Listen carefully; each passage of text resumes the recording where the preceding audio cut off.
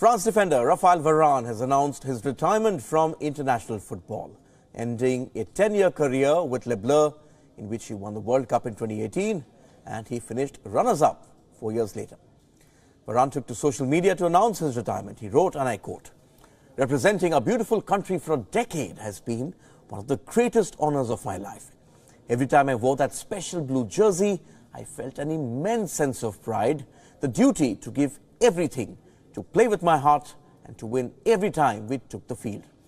I have been thinking about it for several months and I decided that it was the right time for me to retire from international football." The 29-year-old's decision comes as a shock for the French football fraternity, as he was one of the mainstays of the team.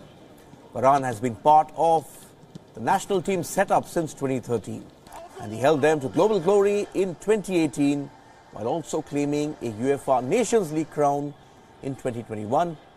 And you remember, he also reached the World Cup final last year. With the retirement of Hugo Lloris last month, Varane was touted to be the next captain of the national squad.